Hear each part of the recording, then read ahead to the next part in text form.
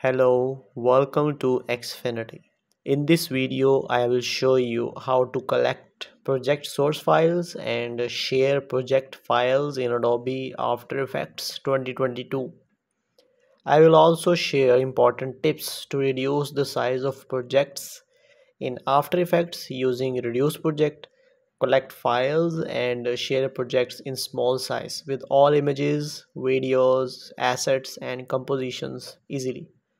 So basically it is extremely helpful for sharing project files with source footage in After Effects.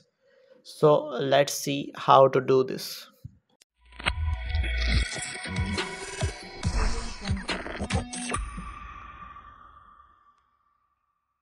Alright fellas, in this video I'm going to discuss very important things related to the Adobe After Effects project sharing settings. For example, if you are working on a specific project and you want to share your project with the source files or with the images and videos and assets that you have used in your videos, then I'm going to show you very important tips and tricks you can use to share your projects very easily.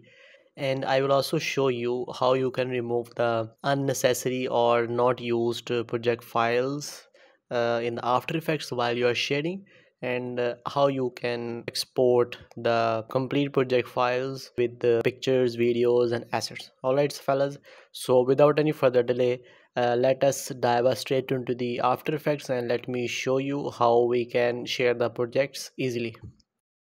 Alright fellas, as you can see, I'm right inside my Adobe After Effects 2020, or you can use any version of After Effects you want. The procedure is same, but you need to follow the steps, or I can say the expert tips and tricks to share the project files easily. Alright fellas, so I'm going to select the multi-screen pack as a demonstration purpose.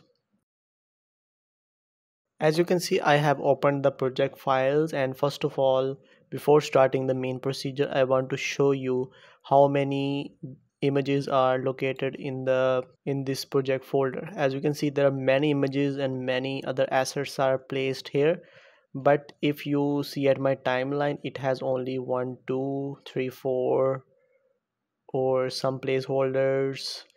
It has only 4 pictures, so you can see this is the wastage of resources and the images. If you want to share this project file, you need to share the photos and the videos along with them too, and they need to import it. It will be very messy for them to manage all these, so I'm going to show you very easy method to share all this in one click. First of all, let me show you, this is my composition. I will be back, and if I go to this composition, this is right here. And if you are not sure this composition open in a timeline, you don't know where is the location of this composition, you can simply right click on this and select the reveal composition in project. It will directly highlight this I will back. So let me highlight something else, and if I click on right click on this option, this composition, and click reveal composition in project, it will highlight the composition that you have opened in your timeline. So once you have the composition in your project, you simply need to go to file, and then you need to navigate to the dependencies, and there are some options here that you can use that are very handy in case you need anything. First of all, I will click on reduce projects and let me show you what it does. As you can see, if I click on reduce projects, it will remove all the unnecessary things that I did not use in my timeline. As you can see, 345 items were not used in my sequence, so that's why it removed all the images and assets that was not used in my timeline. So it is very handy. If you are going to share this project, it will not include any extra images or files along with it. It will also reduce the size of the project files that you are sharing, but also increase the understandability of the, if you are going to work in a connected environment. If you see, I have two music files here, I have some compositions here, and I have used some pictures here, so you can only see these items in my project file. So that is very handy tool to reduce the size of the projects and to share it with the assets. So now if you go to file And if you go to dependencies and you click on collect files, it will collect all the files in your project, and it will make a folder. So let us click on this. We will click on save, and it will ask for some options. You don't need to change anything here, just select all in collect source files, and leave everything as it is. Make sure it is selected, and that's it. If you want to add comments, you can add comments here, but that's it. You need to simply click on collect. Once you click on collect, it will ask you for the directory where you want to save the project file. I will simply click on keep it on the desktop, and I will make sure the name is multi-screen pack folder, and I will click on save. So now it will collect all the dependencies, and it has done its job in a very quick manner. And if we go to the desktop, you can see this is the multi-screen pack folder. If I open this, you can see it has a report, it has a project file, it has the footage. So the footage will include all the images and assets you have used.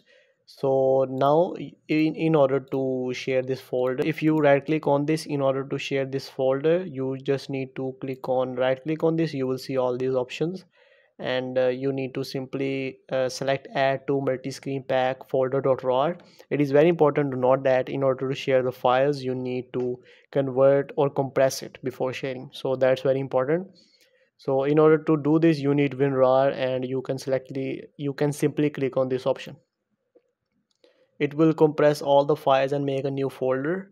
And let me show you by comparing its sizes. So if I go to properties here, the size of this file is 97.5 megabytes. And if I right click on this, and let us explore what is the size of this compressed file, it is 80.2.